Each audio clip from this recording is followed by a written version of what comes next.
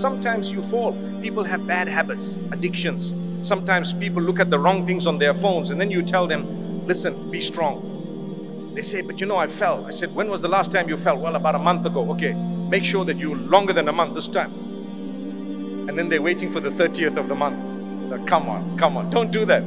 You know, when you're weak and you're a human, you may fall. If you've fallen, astaghfirullah, go back to Allah, because you have a problem. Shaitan makes you fall, and when you fall, Shaitan comes back to you and says, that was so bad, even I'm ashamed of you. You know what? Allah's not going to forgive you. And then you start thinking, gosh, I did something so terrible, I don't think Allah's going to forgive me. Many people ask that question, will Allah forgive me? He will, He shall, He probably already did. Because that's Shaitan.